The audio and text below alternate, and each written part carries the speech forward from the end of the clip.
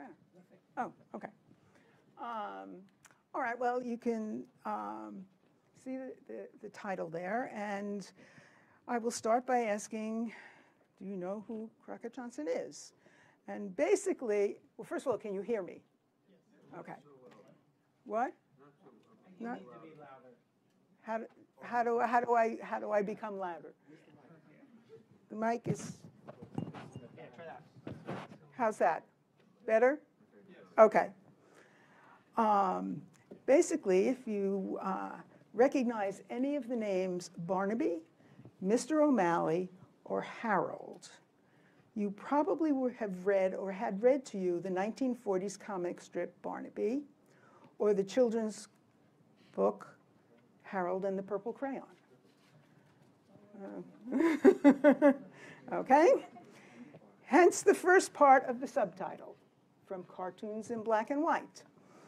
Okay, now, unless you've read the abstract to this talk, you probably have no idea what theorems in color refer to, and that refers to the title of a 1980 exhibition at the National Museum of History and Technology, which showed paintings by Crockett Johnson, all of which were based on mathematical diagrams and constructions. And now I have to remember how to use this. No? There we go. Okay. First, let me apologize for reading. I'm not when I give talks that aren't mathematical talks, I find I do better reading because I forget otherwise what I'm going to say. So I'm reading this. Now, who am I? I'm an historian of mathematics who read Barnaby as a child, and I will never forget him. My introduction to Crockett Johnson's mathematical paintings came during the summer of 1979, when I was beginning a transition from mathematical logician to historian of mathematics. And that was under the directorship of Uta Merzbach, who was curator of the mathematics at the Museum of History and Technology. And if you don't know what that is, it's what's now the National Museum of American History. So they got rid of the technology part, but mathematics is still there. Although my intention was to study the American women in mathematics, during the summer that I was at the museum, the museum acquired many of the mathematical paintings done by Crockett Johnson. And I spent my sabbatical, which was the next spring, at the museum, and one of the things I did was help prepare the exhibit, Theorems in Color. Okay. Now, there are 80 paintings, mathematical paintings by Crockett Johnson in the museum collection. What you see on the top is the website of all, where you can find photographs and descriptions of all of them, all of those 80. And I was able to use that source, plus some other stuff, at the museum for much of what I am showing you today. Only, there you see 3 of Crockett Johnson's painting. Only 5 of them are currently in the museum building. And all of those are on, including those 3, are on display outside the museum director's conference room. And that's not accessible without a prior appointment. So nobody gets to see Crockett Johnson's paintings unless they go online, basically, unless you work hard. And one thing is that over the years, I have stopped calling him Crockett Johnson and call him CJ. So that's what I'm going to do for the rest of this talk. And so you'll hear it occasionally, but mostly it's CJ. I am now retired and I serve as a behind-the-scenes volunteer at the museum. Mostly what I do is write web descriptions like the ones that are on there, although I didn't write those. The person who gave this talk last year, Peggy Kidwell, wrote all of those. She's now the curator. Now, I have been able to go to even with the government shutdown, I was able to go to the museum a few times this year. And there in the collections, in addition to the paintings which aren't in the building there are various things, including diagrams and letters about the paintings that CJ had. But the main source for what I know about the biography of CJ was a biography that was written by him, about him and his wife, Ruth Krauss, who was also a well-known author of children's books. The biography was written, as you can see, by Philip Nell, who was a CJ fan before he wrote the book, and he teaches English at Kansas State. And remember that when I mentioned something he said. Another source of my information was a website that Phil Nell maintains, and he created it and maintains. So you can find a lot of information there. But he doesn't have links to all the paintings the way the other one does. Now, what I will be doing today is explaining how someone with no mathematical training at all in mathematics spent the last 10 years of his life producing mathematical paintings, some of which are based on his own original constructions. Okay. Crockett Johnson was born David Johnson Lisk in 1906 and grew up in Queens, New York. According to Phil Nell, and I quote this, to distinguish himself from other boys named David in the neighborhood, he borrowed a name from a comic strip about frontiersman Davy Crockett. Also, when he was in his late 20s, CJ dropped his last name because it was spelled L-E-I-S-K and was often mispronounced as Lisk, and he got tired of hearing that. Now, he used the name Crockett Johnson professionally, but he was always called Dave by his friends. While he was in high school, Dave was an artist for his school's magazine, and he contributed some cartoons to that magazine. After he graduated from high school, CJ had a scholarship to Cooper Union and studied art there for a year. His father died the spring of that year, so the family had no support, CJ was forced to leave school in order to earn a living. He eventually became the art editor of a weekly magazine and studied art at NYU. But then the stock market crashed, and things did not go very well, and he became interested in left-wing politics.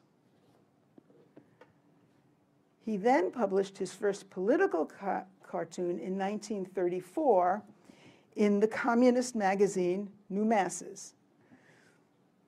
In 1936, he joined the staff of that magazine as an art editor. Now, during the 1930s, CJ was just one of a large number of people, including mathematicians, who thought of themselves as communists, even if they weren't members of the Communist Party. They formed an elitist movement whose goals were economic and social justice. In particular, communists were in the forefront of the civil rights movements during the decade of the 30s. Although CJ contributed many cartoons to New Masses, he didn't become known as a cartoonist until he started publishing cartoons in Collier's, which was a national magazine with a large readership. His word list, and always word list, not just here, strip, Little Man with the Eyes, appeared in Collier's from March 1940 until January 1943. CJ met his future wife, Ruth Krauss, in 1939, and in 1941 they left New York and moved to Darien, Connecticut. That is where CJ developed the comic strip Barnaby that would debut in the popular front newspaper PM, and that happened in April 1942. Now, the two main characters in the comic strip were the names I mentioned before, Barnaby and but this I didn't mention, his fairy godfather, Mr. O'Malley. Mr. O'Malley was introduced in the second strip. While all of the children in the strip could see Mr. O'Malley, none of the adults ever did. Both Barnaby and his fairy godfather are seen here more obviously, on the first of a projected series of Barnaby newspaper strips, of all the Barnaby news strips. If Barnaby is new to you but looks familiar, it may be because he looks a bit like Harold, except, of course, for the clothes. Just over a year after starting the Barnaby strip, C.J. introduced Atlas, Mr. O'Malley's friend, whom he refers to as a mental giant. While Atlas was named for the mythical Atlas who carried the world on his shoulder, C.J.'s Atlas only whoops, went the wrong way. No, I went the right way. C.J.'s Atlas only had to carry a slide rule, which is the stick that is next to him that's almost as tall as he is. Big, very large slide rule. Okay. Here we see that Atlas does not remember Mr. O'Malley's name. As Mr. O'Malley explains, Atlas does not burden his mind with a lot of easily obtainable data. Instead, he uses a slide rule to reconstruct information. Atlas is apparently able to use his slide rule to interpret the symbols appearing in the last frame of the first strip and the third frame of the second strip. And he gets the answers O'Malley and no. However, the symbols Atlas considers are strung together with no mathematical meaning at all. Furthermore, a slide rule is used for calculations relating to numbers, not symbols. So Atlas could not have interpreted the system using a slide rule, even if the symbols had made sense. Okay. Now we go ahead to January 27th of the following year. Atlas once again used his slide rule to evaluate strings of symbols, but this time the symbols form three mathematical expressions that Atlas correctly evaluates to get the answer O plus MA plus LLEY, and then he greets Mr. O'Malley by name. Okay. Now, C.J. did not explain his newfound language of mathematics to his readers, so only those who themselves knew some mathematics could tell the difference from the original, and they also could evaluate the expressions along with Atlas. While we do not know who helped C.J. introduce these expressions, Phil Nell hypothesizes that it may have been a friend who was a chemical engineer, who certainly should have been able to do that. Since Atlas's slide rule computations reappear at least through September 1947, it is clear that mathematics was somehow calling C.J. well before he produced any mathematical paintings. While C.J. was drawing and writing Barnaby, he also was very busy working on other projects involving Barnaby, something I learned this time, including a Broadway play. Therefore, he decided to turn over the entire production of the strip to others starting in 1946. However, in September 47, he resumed the writing, although not the drawing of the strip. And that arrangement continued until the final strip on February 2nd, 1952. The same year that Barnaby ended, C.J.'s first children's book, Who's Upside Down, and as you can see what that was when it was published. His next book that was published was in 1955, and that was the one that is most well known, Harold and the Purple Crayon. And some of you read that yourselves, and some of that read it to your children, and some of it was read to you. His last book, children's book, was published in 1965, at which point he was almost 60 years old. Now, in February 1966, C.J. wrote a friend about what he called his 3-month career. And he was a painter of a series of romantic tributes to the great geometric mathematicians from Pythagoras on up. He also noticed that he had done his early painting in an economical 2 or 3 foot size. In fact, of the 7 paintings in the Smithsonian collections that are dated from 1965, only 2 are larger than the economical size. In that same letter, CJ wrote, "So far I have enlarged only one, Euclid's famous proof of a Pythagorean right triangle." He enlarged it to 4 feet by 4 feet. And he goes on to say, "And it is a kind of imposing thing, like God or your 5th grade teacher confronting you. It is very pretty, too." That painting was based on a diagram of Euclid's windmill proof of the theorem that appears in Newman's The World of Mathematics. In fact, all of the museum's 7 paintings dated 1960 were either inspired by or directly based on diagrams found in that publication, which, if you don't know, takes up 4 books.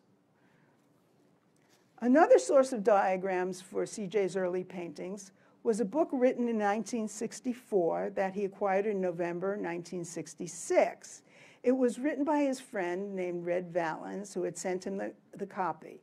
That book, The Number of Things, Pythagoras, Geometry, and Humming Strings, is described online as an introduction to terms and history of numbers and math theories related to the Pythagorean theorem, and it is listed as for a juvenile audience.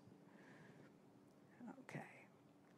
Among the diagrams from Valens' book that CJ used as a basis for painting is the one which the poster for the Smithsonian exhibition was based on.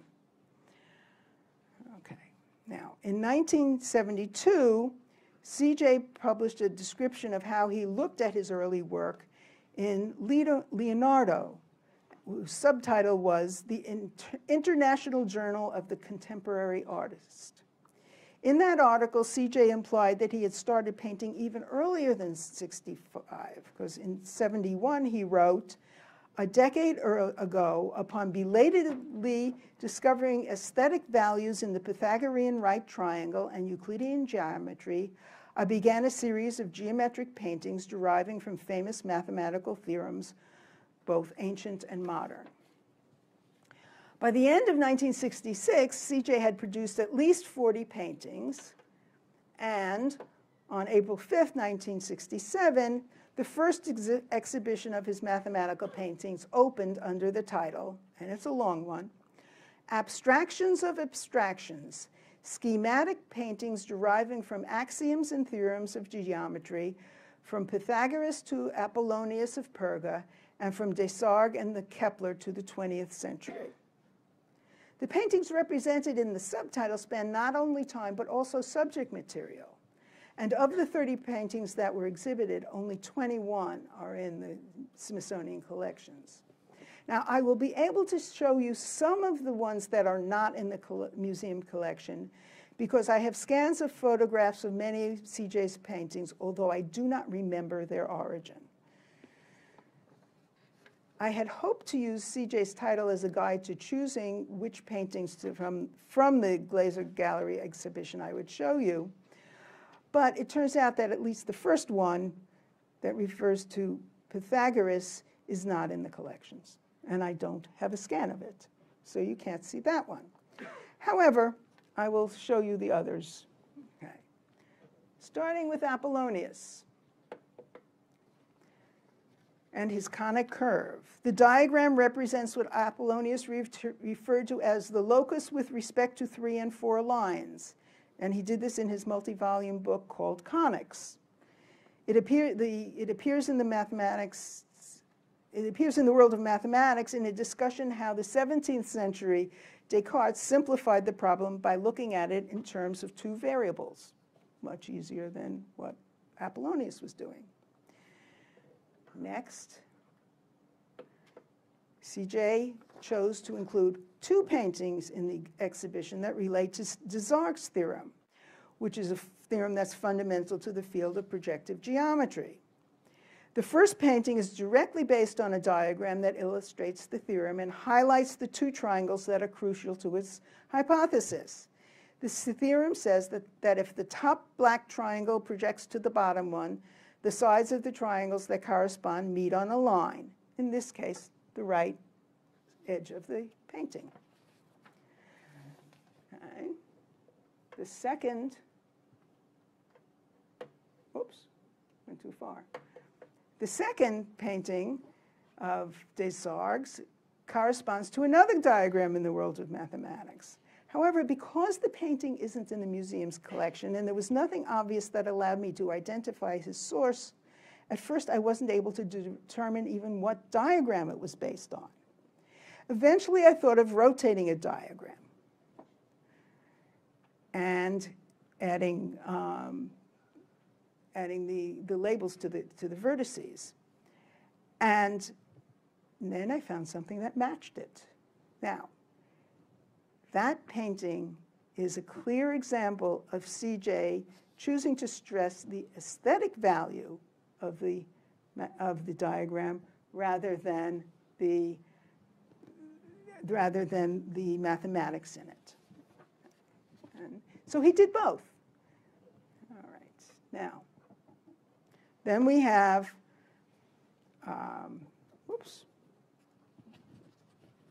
then we have that CJ exhibited two paintings representing the first two of Kepler's laws of planetary motion. The first painting represents the proof of the first law, that all planets move in elliptic orbits with the sun at one of the ellipse's foci.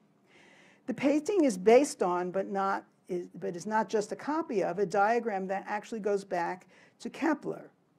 And it shows how he convinced himself of the validity of the first law. The World of Mathematics article just says the following, describes it as follows. If you look at that small drawing up there in the corner, that was a tracing of a triumphant figure that Kepler placed by the diagram to celebrate what he called his victory in having proved that an elliptical orbit is consistent with the observation of something he called the law of equable description of area, which we now call Kepler's second law. Okay. Then we have one that clearly does show the diagram, and this is the modern statement of the second law, is that a line connecting the sun and any planet sweeps out equal area in equal time. The painting illustrates that law with the white areas being shown in white, and those are the ones that are equal. A consequence of the law is that the planet is moving faster when it's closest to the sun, and slowest when it's furthest from the sun, and the diagram and painting show just that. He made 3 paintings that look exactly the same over a 3-year period, and they're the same, but they all are different sizes. Why? I don't know. Okay. Now we come to the 20th century. He didn't put a name to that, but the only one in his paintings that would have made sense, well, he didn't put a name to he did put the name Einstein, but in the subtitle he hadn't put a name next to it. And so this is the only painting that I know of that CJ ever did that relates to anything in the 20th century. And the painting is not in the museum collection, so I can only speculate that I've picked the right diagram from which he painted it. And that came from George Gamow's 1, 2, 3 Infinity, and we don't even know if he owned that book. That diagram looks at a conventional way in Einstein's way of representing what Gamow referred to as a space-time axis cross, something I'd never heard of before. And in order to explain Einstein's version of turning the axis cross, Gamow used an example involving a bank robbery, a plane crash, and traveling on a double-decker bus in New York City. And it took several pages. Okay, now, as Phil Nell put in his biography of CJ, after the Glaser Gallery exhibit, Johnson was no longer content to paint the theorems of others. Right? At that point, CJ, like many amateur mathematicians, started to think about finding a way to do what Euclid and his successors couldn't. The mathematicians here probably can guess what that is. And that is use only an unmarked ruler and compass to square a circle, trisect an arbitrary angle, and duplicate a cube.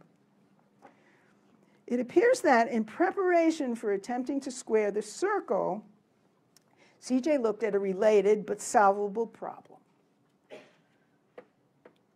which is called the squaring of a lune. The area bounded by the arcs of two circles, and they're called lunes because that is the shape of a crescent moon. Now, the problem of squaring a lune was discussed in the chapter From Squares to Crescents in Red Vallen's book. But in that painting, we see that the lune has, and in this painting, we see the lune has the same area as the white triangle, which is a direct consequence of what was in Vallen's book as A plus B equals T.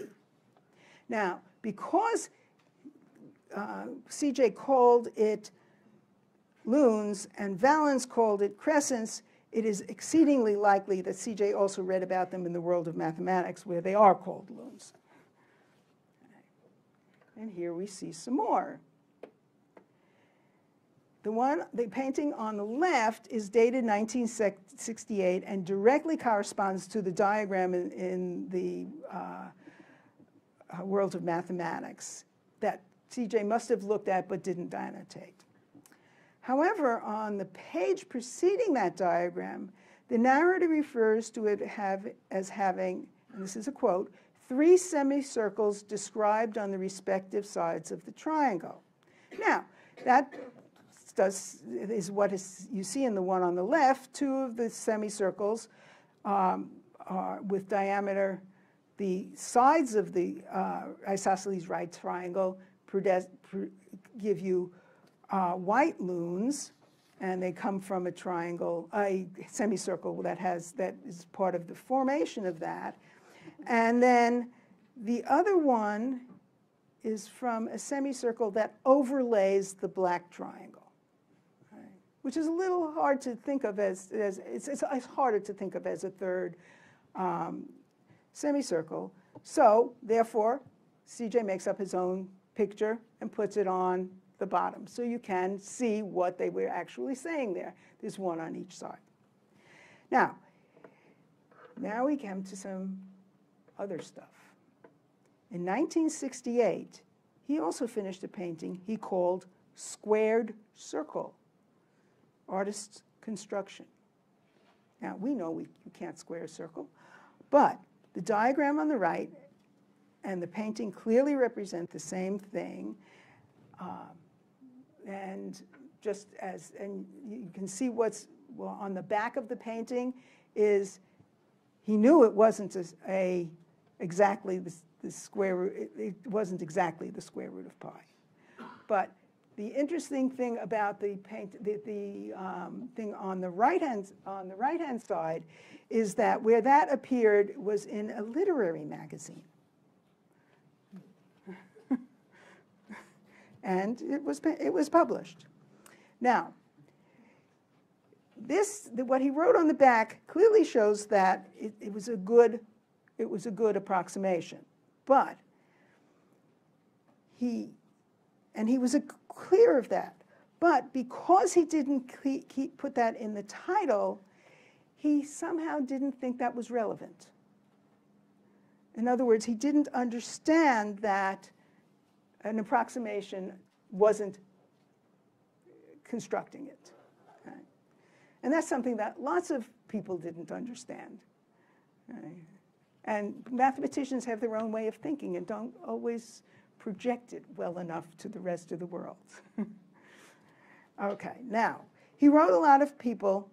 He wanted to tell a lot of people that he had done this, because, look, he had squared the circle. So one of the people he wrote was Martin Gardner, who was then writing the mathematical games column to the Scientific American. And he suggested that CJ read various books and articles and submit an explanation to the British Journal, the Mathematical Gazette. Of course, he also told him that it wasn't really a squaring, but that's irrelevant. Now, CJ wrote the explanation and submitted it not just to the British Mathematical Gazette, but also to the MAA's American Mathematical Monthly. And the monthly editor, Harley Flanders, who was a Barnaby fan, wrote him, this is the second letter at least the second letter he wrote him, and because you can see, I have a file of all your letters. This one was done was in August 1969 response, and he said, I hope you will understand that it is absolutely impossible for me to publish anything in the monthly on squaring the circle other than a possible new very short proof of its impossibility. You have no idea how much mail I received from would-be circle squarers, angle trisectors, etc. Of an article in this direction always unleashes a real flood of new contributions. What is more, mathematicians simply are not interested in these problems anymore. Okay. Now, about a year earlier, in May 1968, the Mathematical Gazette's editor had already written CJ telling him his method of approximation was one of the best I have seen. It is delightfully simple, and I think we can spare a little space for it. Okay, so he wrote a page-and-a-half article. That got published. And in it, he presented a remarkably this is my language, actually, I think it's my husband's language, a remarkable economical straight edge and compass construction that culminates in a line segment whose length is within 1/100,000th of the square root of pi. Now, 1/100,000th is 10 to the minus fifth.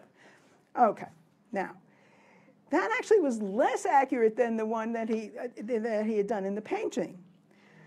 Now, what he didn't do in this article was explain his thought process that caused him to have his first line of the proof a line segment of length, the square root of 2. I mean, it just comes out of nowhere. Yeah. Okay. Because he wasn't a mathematician. He wouldn't know that people would care about that, something like that. This is a painting from 1972, and this is based on a diagram that's even simpler than the diagram that appears in the Mathematical Gazette article. But it has the same accuracy as described in that publication. The other diagram on the page shows his original method using square root of 2 to produce a good approximation of the square root of pi. Now, the reason I enlarged those numbers at the bottom was so that you could see why he chose to start with the square root of 2. Now, I didn't notice that, but he did, and it is that the relationship, that the decimal part of pi, which starts 1.159, is approximately 1/10 of the square root of 2. And that meant he could use things that were related to square root of 2 over and over again and get something that was close to the square root of pi. All right. Now, this next painting is much more complicated and is based on a diagram in something that he wrote but didn't publish, what was called Geometric Portrait of Pi. And that publication discussed how the Mathematical Gazette construction can be modified to present still better and better approximations to the square root of pi.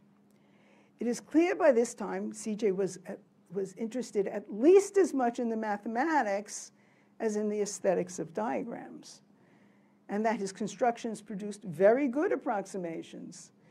However, by then, although he did understand that his constructions yielded an approximation, he still referred to the results as absolute squarings, which, you know, it's two things, both ways. Okay, now, Well, CJ's construction used a straight edge and compass to produce an approximation of the square root of pi. Most approximations of most attempts at squaring, at solving the three unsolved problems uses construction that uses a compass and a ruler with one mark. And that kind of a construction is referred to as a neusis construction. And neusis is the Greek word meaning verging. Okay. Now we see what paintings of neusis constructions, which one, the one on the left is Archimedes' angle trisection, and the one on the right is based on a construction by Newton, and that is one of 5 paintings he made of neusis constructions about double cubes. That's what the problem of Delis is doubling the cube. CJ wrote about this article and another one very much like it in his article in 1972 in Leonardo. Now, in 1970, whoops, that's too early. In 1973, he switched his attention from the 3 well-known unsolved problems and started thinking about how to construct the regular polygons that were not to be constructible using only straight edge and compass. Now, that was something that most amateur mathematicians knew nothing about. I'm not sure I knew about it either until I got to his work. Now, he was aware that the 17th-sided regular polygon, called a heptagon, was the first one that couldn't be constructed using just ruler and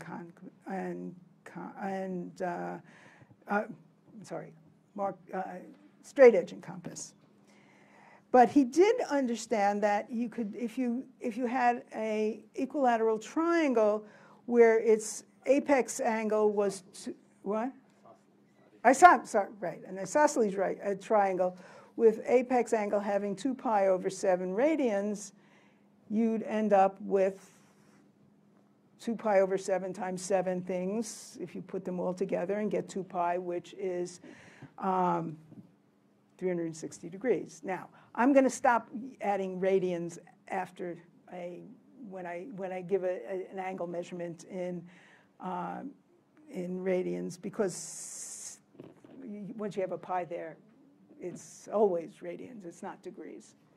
Okay.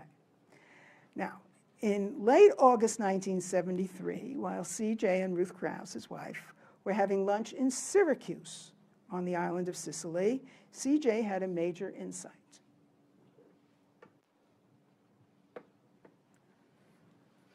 Okay, what is it? Phil Nell describes it as follows. On the table in front of him were a menu, a wine list, and a container of toothpicks.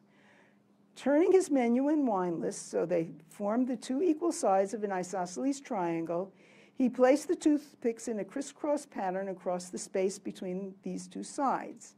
He then hypothesized that the angle where the menu and wine list intersected would be pi over 7 degrees. His supposition was correct, actually. It wasn't because it wasn't pi over 7 degrees, but that was what Phil Nell wrote. He's an English professor, and he confused the 2. And I haven't told him that yet. CJ, however, did do something. He gave that triangle a name. He called it a heptagon 1 to 2 to 3 triangle. 1 to 3 to 3. Thank you. I always do that, even though I read it. Because why? The base angles are 3 pi over 7.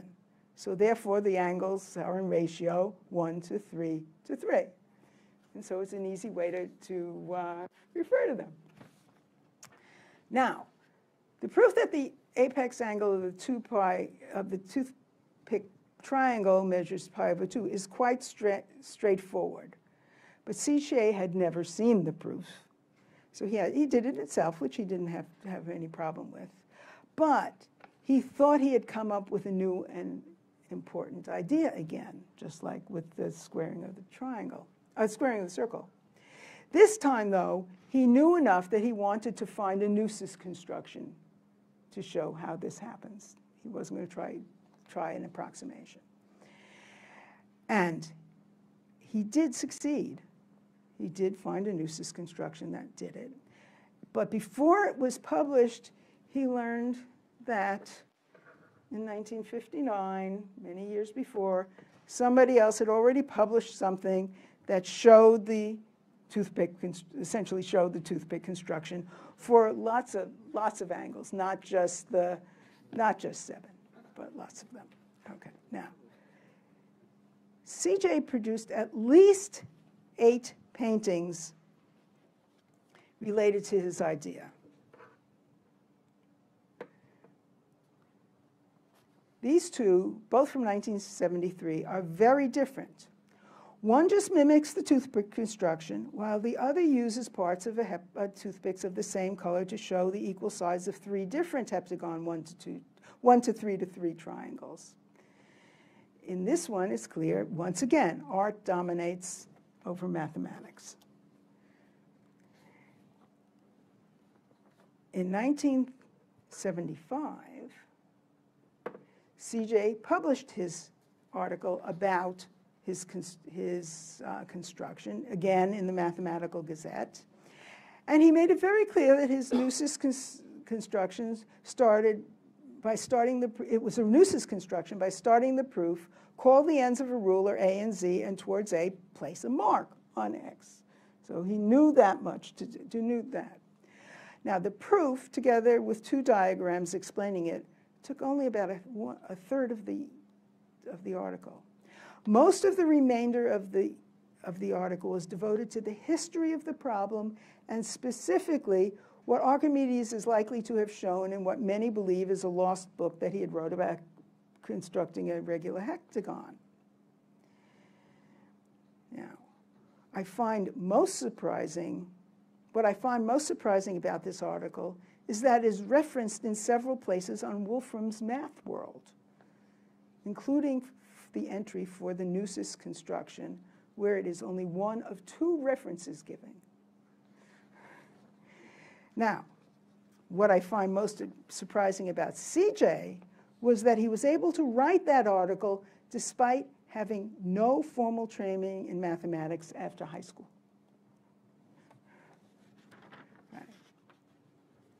Now, among the paintings that show CJ's construction based on the 7 toothpicks, most show only the construction of an angle that measures pi over 7. However, what are most likely his last 3 paintings all show a side of the heptagon that could be inscribed in the large circle in the painting. And these are not part of a heptagon 1, 3, 3 triangle. What they are the chords down here on each of them, that's the length of the side. So he really did have a good mathematical sense, and he had no training. But he cared, and so he got it himself. Now, unfortunately, he died 4 months after this article was published. And I will close with one more painting. It's the one that inspired my husband, who's there and a mathematician, and me to write the only joint article we've ever written. And it was about perspective, and it is Alberti's perspective, and we looked at what Alberti was saying about perspective. Okay. Thank you.